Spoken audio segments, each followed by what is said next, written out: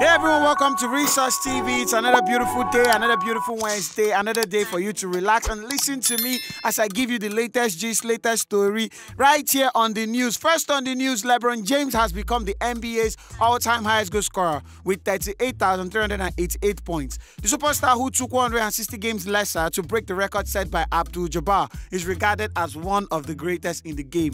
Lebron James has motivated a lot of kids in America and around the world to chase their dreams in basketball, and we congratulate him as he achieves this milestone. Let's hear what people had to say in the comments. At Alders001 said, mad to see the all-time NBA scoring records broken for myself. A record that stood for 38 years, but how long will it take for it to be broken again?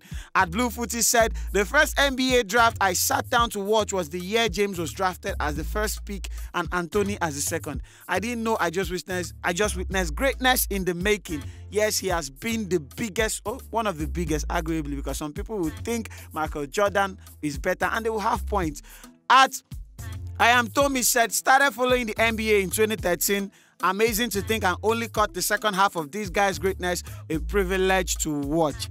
Next on the news, singer Portabe has come out to tell us why he always fights online. According to the singer, it's because he's avoiding people from ripping him. In other words, he's avoiding people from cheating him. Portable has been a character since he broke into the music scene a while back, and he has been giving us a mixture of laughs and anger and everything, and we cannot deny we enjoy him in the scene. Let's hear what Nigerians have to say in the comment section. At Once Upon an Introvert said, like play, Portable has captured our hearts. It is true, he has captured our hearts.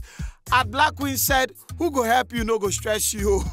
At I Am Ras said, you gotta love Portable. And it's true, you gotta love the guy. The guy is a very big character, a very interesting character at that.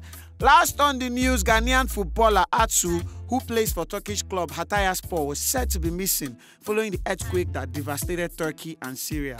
The footballer was found alive in a rubble with injuries to his legs and difficulty in breathing. Let's hear what Nigerians have to say about this. At Omo Fresh Week said, thank goodness, may God be praised.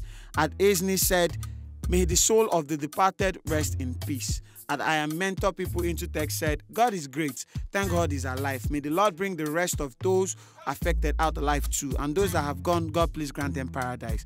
We send our condolences to people in Turkey, people that has lost loved ones, people that have lost a lot of properties, people that have lost their livelihood.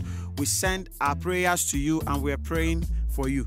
That's it on the news today. Don't forget to like, share, subscribe, and turn on the notification bell. Don't also forget to catch me here on Mondays, Wednesdays, and Fridays as I keep giving you the latest gist around Nigeria and some part of the world. I remain your host, Trix.